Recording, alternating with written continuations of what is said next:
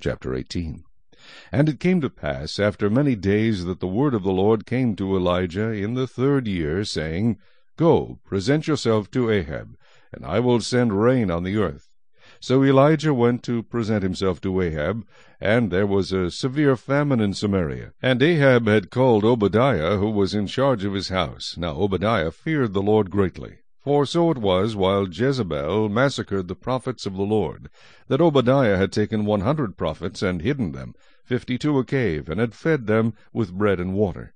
And Ahab had said to Obadiah, Go into the land to all the springs of water, and to all the brooks. Perhaps we may find grass to keep the horses and mules alive, so that we will not have to kill any livestock. So they divided the land between them to explore it. Ahab went one way by himself, and Obadiah went another way by himself. Now as Obadiah was on his way, suddenly Elijah met him. And he recognized him, and fell on his face, and said, Is that you, my lord Elijah? And he answered him, It is I. Go tell your master Elijah is here. So he said, How have I sinned, that you are delivering your servant into the hand of Ahab to kill me? As the Lord your God lives, there is no nation or kingdom where my master has not sent someone to hunt for you. And when they said, He is not here, he took an oath from the kingdom or nation that they could not find you. And now you say, Go tell your master, Elijah is here. And it shall come to pass, as soon as I am gone from you, that the Spirit of the Lord will carry you to a place I do not know. So when I go and tell Ahab, and he cannot find you, he will kill me. But I, your servant, have feared the Lord from my youth. Was it not reported to my lord what I did when Jezebel killed the prophets of the Lord? How I hid 100 men of the Lord's prophets, 50 to a cave, and fed them with bread and water? And now you say, Go tell your master Elijah is here. He will kill me. Then Elijah said, As the Lord of hosts lives, before whom I stand, I will surely present myself to him today. So Obadiah went to meet Ahab, and told him. And Ahab went to meet Elijah. Then it happened, when Ahab saw Elijah, that Ahab said to him, Is that you, O troubler of Israel? And he answered, I have not troubled Israel, but you and your father's house have, in that you have forsaken the commandments of the Lord, and have followed the Baals. Now therefore send and gather all Israel to me on Mount Carmel, the 450 prophets of Baal, and the 400 prophets of Asherah who eat at Jezebel's table. So Ahab sent for all the children of Israel, and gathered the prophets together on Mount Carmel. And Elijah came to all the people, and said, How long will you falter between two opinions? If the Lord is God, follow him. But if Baal, follow him. But the people answered him not a word. Then Elijah said to the people, I alone am left a prophet of the Lord, but Baal's prophets are 450 men. Therefore let them give us 2 bulls, and let them choose 1 bull for themselves. Cut it in pieces, and lay it on the wood, but put no fire under it. And I will prepare the other bull, and lay it on the wood, but put no fire under it.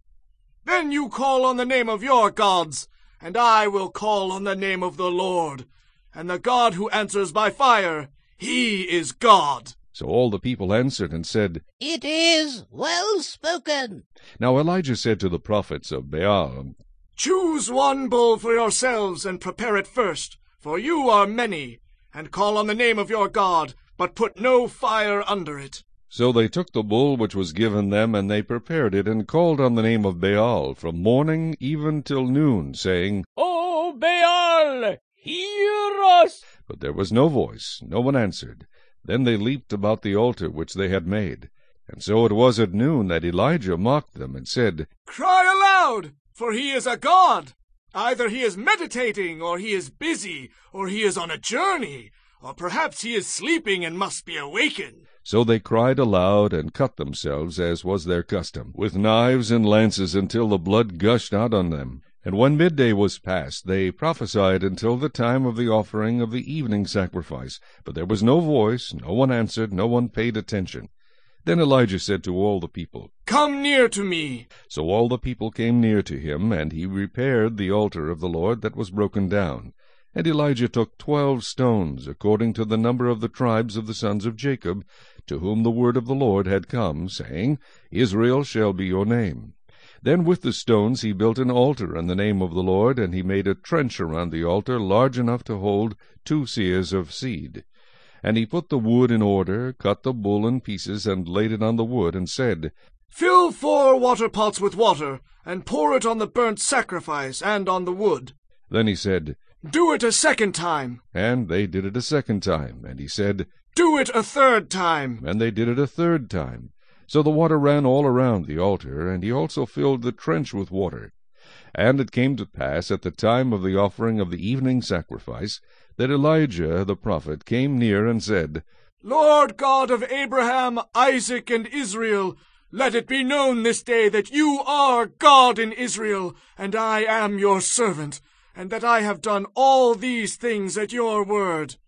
Hear me, O Lord, hear me, that this people may know that you are the Lord God, and that you have turned their hearts back to you again. Then the fire of the Lord fell and consumed the burnt sacrifice, and the wood, and the stones, and the dust, and it licked up the water that was in the trench.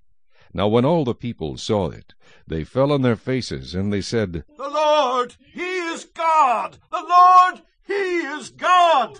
And Elijah said to them, Seize the prophets of Baal! Do not let one of them escape! So they seized them, and Elijah brought them down to the brook Kishon, and executed them there.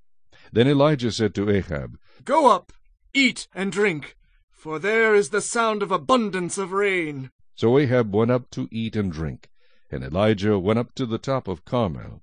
Then he bowed down on the ground, and put his face between his knees, and said to his servant, Go up now, look toward the sea.